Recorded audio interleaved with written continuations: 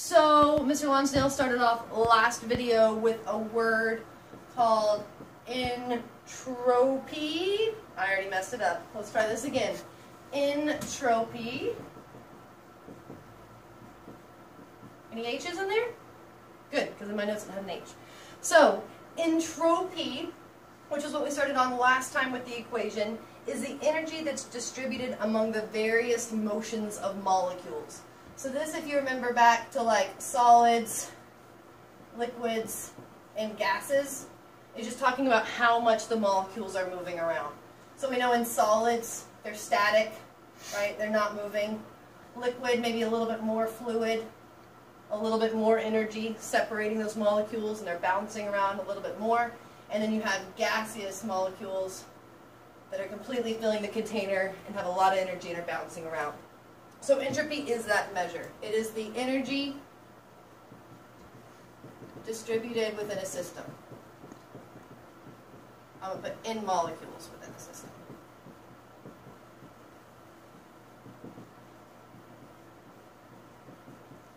So think of the system as either being the test tube or the beaker or whatever it is that you're considering, how much those molecules are moving around. And now we get to the fun, confusing stuff. Enthalpy, this is with the TH and an A, enthalpy is the heat that either enters or leaves the system.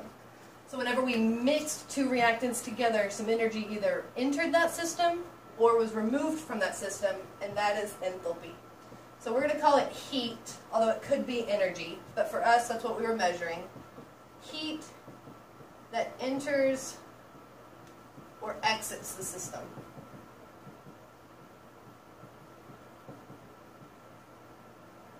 Alrighty. To go ahead and get our values on here, entropy is going to be S. And we put a little circle next to it. You got a word for that one, Stan? Prime. Okay, works for me. Enthalpy, when we're using that one, is going to be H. Same thing. And then the last definition that we're going to add in here is Gibbs free energy. I wonder who discovered it. Weird. Gibbs free energy is a function of this relationship. And so we're going to get into that later, a lot later. It's confusing. But this is the relationship between entropy and enthalpy. Sorry, texting language.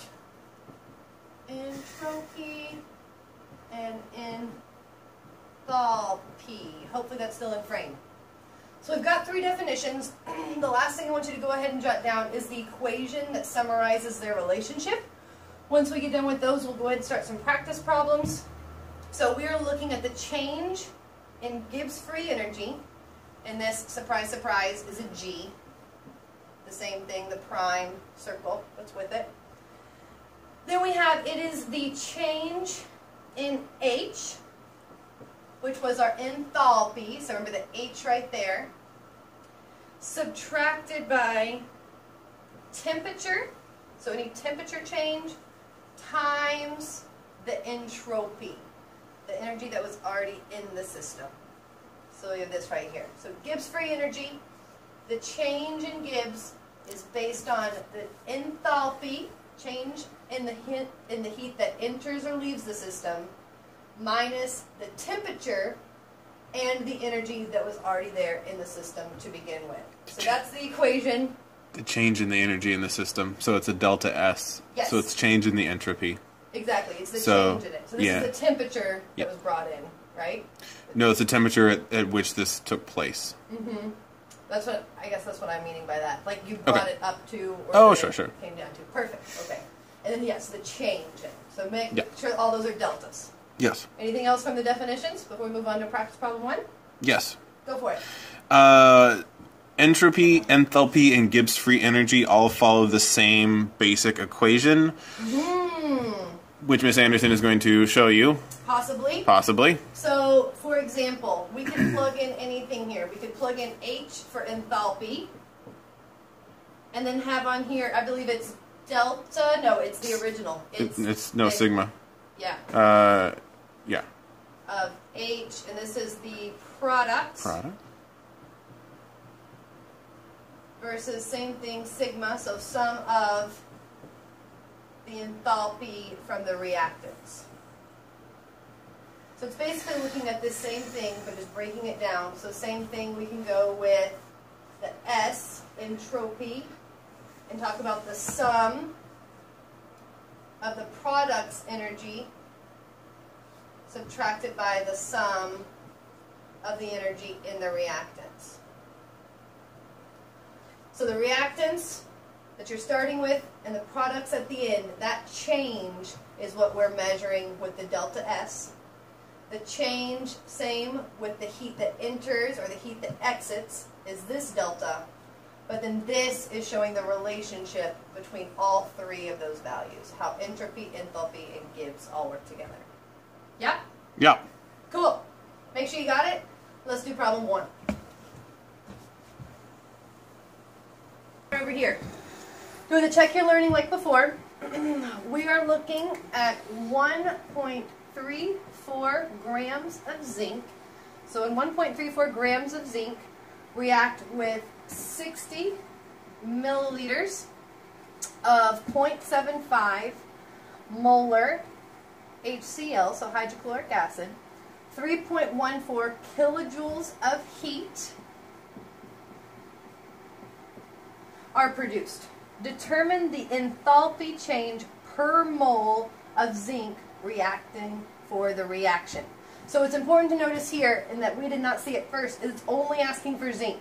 So we're looking at zinc right now, but we can totally ignore anything related to the HCl. So let's go ahead and set up this first part of the problem. We've got our grams of zinc, so we know we need to go ahead and do the mole conversion. So we're doing grams of zinc. Check your periodic table, and you'll get that there is 65.38 grams per mole of zinc. So we do our cancel, and we end up getting 0.02 moles of zinc. And so now this is where our equation that we're using this time is really helpful. Zinc, if we look at the coefficients at the beginning, there is no more that we have to multiply by. So when we have 0.02 moles of zinc, we're going to actually be able to cancel this out really easily because there is, oops, nope, back it up. We're right in there, I'm just getting ahead of myself.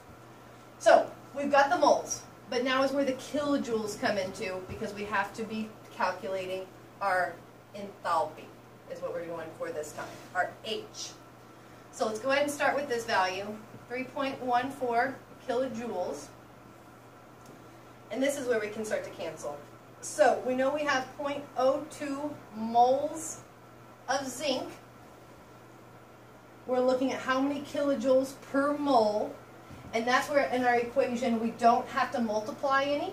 If there was a coefficient like 3 or 4 or 2 right here, we would need to multiply this energy, that heat, because for every molecule of zinc that you have, you're going to get this amount. So for example, if we had, let's say, 4 moles of that in the equation, we would produce a lot more heat than just having 1 mole. So easy to start out. We go ahead and cancel out our moles. We know our units are going to be kilojoules, which is what we're looking for right now. And we would plug that in. I believe it's 153 kilojoules. But here's the part that some people have gotten and some people have not. The answer is actually negative 153, and this was really hard for Lonsdale and I to understand. Super really hard. Oh my god. I could not. Oh, it was bad. But think about it. Think about it if you have this zinc right here, which apparently starts with a K. Potassium, zinc, same thing. Same. It's fine. So we have our zinc right here. As it says in the equation, this much heat is produced. So if you have that zinc in your beaker, or you have it in some test tube, so I'm going to combine it just like we had those models up here. If we have zinc and energy is being produced from this, is it gaining or losing energy? Obviously the answer would be losing energy. So within the system, it is less energy. So it's difficult to think about, but think about like that bag that was producing heat or the test tube that's producing heat. If you're holding that sample, it's actually losing heat because it's going into the environment. Whereas if it's a reaction that's getting colder, the energy is actually coming in, so this would be a positive. I know that's really tough to understand, and we're going to be talking about it more in class, but realize that as heat is produced, if it says that in the equation, then it's leaving the system. So it's got to be negative. It can't be positive. Closing thoughts, Lonsdale? So if I'm holding this reaction, is it going to feel hot or cold on my hand when I have a negative kilojoules? It's going to be hot. Because it's coming out of the system and into your hand. The system itself is losing energy. We good? Good. All right. Love it. Thanks for the countdown, Lonsdale. So we are going round 2 on the same process, except now this time we're going to be looking at 2 different molecules in a reaction, not just one. So let's look at the problem that we're going to be facing. When 1.42 grams of iron react with 1.8 grams of chlorine, 3.22 grams of iron ferrous chloride, and 8.6 kilojoules of heat is produced. What is the enthalpy change for the reaction when 1 mole is produced? And that's important because remember that would change the coefficients of the equation if that's at 2, 3, or 5. So let's go ahead and write up what the equation would be. We know we have chlorine that is reacting with iron, so FeCl producing FeCl2. Super easy to balance. We know that chlorine's forming a gas, so it's going to be 2 chlorines. We've got 1 iron, so we are balanced and ready to go. So that's where all of these are going to be 1s, but like we said, if that was changed, that would kind of mix up this problem a little bit. So let's go ahead and copy down what we have. We have 1.42 grams of iron with 1.80 grams of chlorine. And we don't really need to mess with the other values yet because we're just looking at reactants this time. So out of the reactants, we first have to distinguish which one is in excess and which one is the limiting reactant, because that one will help us decide where this heat is coming from. So in iron, we go ahead and set this up to determine moles. Same thing with chlorine. When in doubt, do moles. Do what? When in doubt, do moles. Of course. So for iron, I believe it's 55.845 grams per mole. Whereas chlorine, there's 35.45 grams per mole. Check your periodic table just to make sure. Grams, grams, grams, grams, and so we end up with moles. And that's where our values came out to 0.0254, if I'm reading that correctly, moles of iron, where we have 0.0523, getting a little dyslexic, 523 moles of chlorine. So this is where we're able to see which one is in excess and which one's the limiting reagent. Looking at both of those, we know that this one is going to be our limiting. And how do we know that? Because it's less. Oh! This one is in excess because there's a lot of it. And we considered at the beginning thinking about, well, to even form one of these molecules, you actually have to have 2 chlorines. And so we're like, well, what if it is still limiting? But even if you go in and look at having to have 2 of these for every 1, so thinking about having to have double that of chlorine, if that makes any sense. So even if you do that math, you get that this would have to be 0.0518, something like that. So if that was the case, it actually still shows that there's more chlorine than iron. So it's still fine. We know that this one is in excess while that one's limiting. All right? So since we know that this one is our limiting reactant, that's going to be the one that we're going to stick with. What we've got to do now is now take the kilojoules that it gave us, 8.06 kilojoules of heat, and we're going to put that over this value right here. So 8.6 kilojoules, which I'm going to leave it in kilojoules. You can convert, but I'm going to leave it. over 0.254 moles. So how many kilojoules per mole is produced? And that's what the original prompt asked us to do. So simple division right there, and you get 338 kilojoules. And again, heat is produced, so it's going to be positive or negative. Since energy is produced and leaving the system, we know this is a negative kilojoules. 338 kilojoules are produced and leave the system. Closing thoughts, Lonsdale? None. All right, on to the next one. So continuing on, we are going to be looking at another way to look at the enthalpy. And the way we're looking at the enthalpy in this case is we have another way of calculating the delta H for the process. And so we're going to be looking at the change in enthalpy when we react nitrogen gas with oxygen gas to form nitrous oxide, NO2. And if you look at this balanced equation, it's 1 nitrogen, 2 oxygens forming 2 NO2s. If you look at the following equations, what we essentially have done, if you think back to your redox days, is written out half reactions. So the half reaction is that N2 plus O2 yields 2NO, which is true. And then what happens a little bit later on is that that NO in the form of a gas reacts with a half O2 gas to form NO2. This half NO2 gas, what that is telling you is that it is using 1/2 of O2, so 1 oxygen. So if you add up some oxygens here, we have 1 oxygen here, half of 2 oxygens, which is still 1 oxygen, to form a grand total of NO2. So that's the problem that we're going for, is this whole one here, the N2 plus 2O2 yields 2NO. When we look at the half reactions, and this is where you have to be careful because Miss Anderson and I spent far too long trying to figure out how to explain this, and why we could not figure out this correct answer. If you look, you have N2 plus 2O2 yields 2NO2.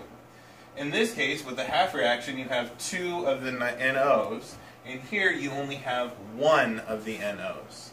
If you look a little bit back in the reading, it talks about when you have a reaction that has half, like twice as much here, and only half as much here, you have to multiply this whole quantity by 2. Because what we're starting out with is we are essentially saying that only one of those produces 57.06 kilojoules, but overall we need 2 of the NO2s that are produced, so it's double this amount here. That's the long explanation for a very simple math problem. And the very simple math problem goes like this. The change in H, as Ms. Anderson explained earlier, is the sum of the change in H and the products minus the sum of the change in H of the reactants.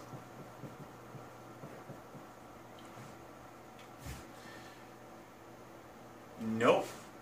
No? Nope. Wait. Yep. Maybe no sums? No sums. No sums. Just it's the half reaction. Exactly. Never mind. Miss Anderson explained it eloquently. I used it wrong. No, you did a great job. Doing fine. This one's tough. So this one's actually, I thought we were getting into this because we're getting into that a little bit later. It's too early. Looking at this though, the half reaction for the N2 to O2 to 2NO, the change in H there is 180.5 kilojoules. And the change in the delta H for the second reaction is a negative 57.06 kilojoules. Quick review of information. Which one of these is going to feel cold on your hand? Good question. Great question. Miss Anderson, do you have a guess? Which one's going to feel cold? Which one's going to feel cold? If I do this reaction in your hand, is it going to be the formation of the NO, or is it going to be the formation of the NO2? I think it's going to be formation of the NO, because that is increasing the heat, and so therefore it would be taking it from my hand. I think you are exactly correct. Woohoo! And I think with this one, since it's a negative, it's producing heat, So it's going to be producing heat out. But we want to know, overall, is it taking in heat or is it producing heat? Don't look at the answer in the corner. Don't look at the answer in the corner. We'll cover that. I'm just kidding. We know, it's 66.4. Now, so what we're essentially saying is that this right here plus this right here should tell us an overall amount of energy, because obviously 180 minus the 57.06 is going to give us the total amount of energy that is used. So if we do that math out, we end up with, oh, I didn't bring a calculator. Yep. We end up with something. Something that's not right. Something that's not right. It's 123.4, I don't know, 44? 123.4 something. What we know is that this is definitely not correct. And the reason it's not correct is because, again, back to this point here, it produces 2 NOs, only 1 NO is used here. So to get this to work, instead we multiply this whole section by 2. Oh, and Lonsdale, you might want to point out in the top equation too, how that one has a 2, because I feel like that's significant as well. It's true. In this top equation, this one has a 2. So because it's going from N2 to NO2, so it makes 2 NO2. And in here, it makes 2 NO, but it was only making 1 NO here, and so we know there's that discrepancy between this top one, which is the answer that we're getting, so hence we have to multiply by 2, and then this one here, which is a singular one. Perfect. So, if we do this, you do some fancy math, and remember your order of operations. You always do the multiply and the divide first.